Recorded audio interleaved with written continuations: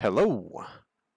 I just wanted to go over what I do to modify the Hades game files in order to practice certain things. So we're just going to go to get started here. We're going to go to the cog in Steam on Hades, manage and browse local files.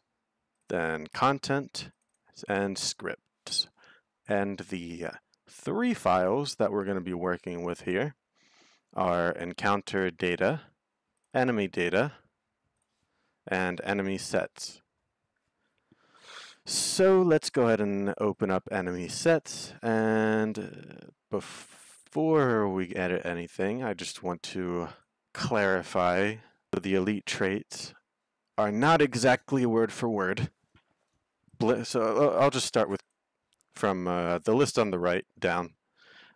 Blink is shifter, heavy armor is bruiser, extra damage is slugger, death spread hit shields is savior, frenzy is speeder, vacuuming is puller, beams is linker, disguise is cloner, molten is burner, multi-egg is popper, and homing is seeker.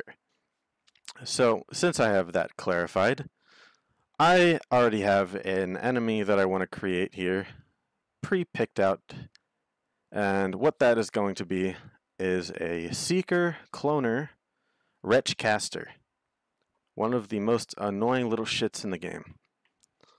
So in order to make this the only enemy I play against, first let's go ahead and remove all these traits there.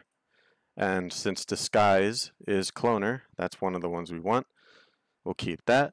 Since homing is seeker, we'll keep that. And we're going to go ahead and remove every single thing from the run ban options. And then after this, we're going to scroll down all the way to enemies biome 1 hard. And since I would like it to be the Wretchcaster Elite, we're going to get rid of all of these except for light ranged elite. And you can have multiple if you would like more than one. Additionally, you can do it in other biomes. So after watching this video to the end, all you would have to do is just apply what you've learned in this video to the other biomes. Anyway, let's go ahead and save that because we're done in this file here. And I'll go ahead and exit out of that. And let's go to enemy data. So we're going to go down just a little bit here until you see elite. And right here, we're going to do the exact same thing we just did, but just with more text and more deleting. So get rid of that. We'll leave deep inheritance. There's homing, there's extra damage and vacuuming, we'll get rid of that. There's disguise, we'll keep that. Death spread, beams, get rid of those. And that's it for that. We'll go ahead and save that file there.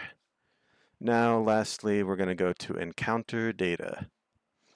And we're going to scroll down a bit here, past this ending story Persephone until we see generated. And what we're going to do first is go to base difficulty, and we're going to edit that, and I think 100 is a fairly difficult point for you to put the base difficulty at. You might, if you're not experienced, you might want, I would say like 75. If you're new, if you're really new, and you're just super early practicing all this stuff, then you probably want 50. 100 is definitely really difficult, but we'll just put it on 100 to not dwell on it. And now we're going to go down here to generated Tartarus. And right here where we get the hard encounter override values, we're going to copy this right here. And we're going to paste it in this enemy set for generated Tartarus. We're going to go back up to generated, and under enemy set in this one, we're going to paste the exact same thing. And then we're going to go ahead and save. And we're going to load up the game because that's it. All right, so let's go ahead. Now time to witness this absolutely horrifying display. You found me, Artemis. My senses short. Let's hunt. I'm just going to load up a bit extra health, so, you know. Well, here it is. Here is the chamber I so desperately wanted.